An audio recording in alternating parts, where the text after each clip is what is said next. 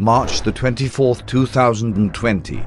Hospitals in Northeast USA strains as coronavirus patients overcrowd emergency rooms in New York City.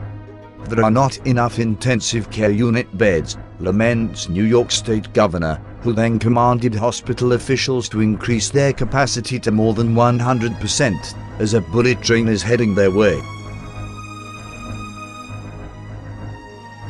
John 13:19. Now I tell you before it come, that when it is come to pass, ye may believe that I am he.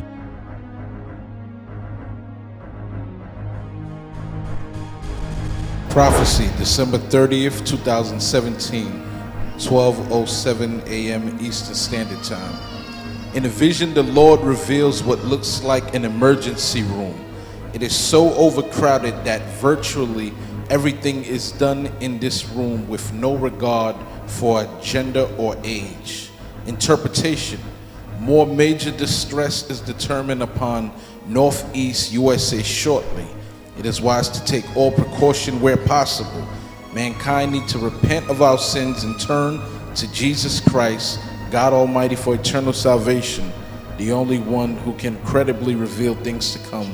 Isaiah 41:23, John 13:19.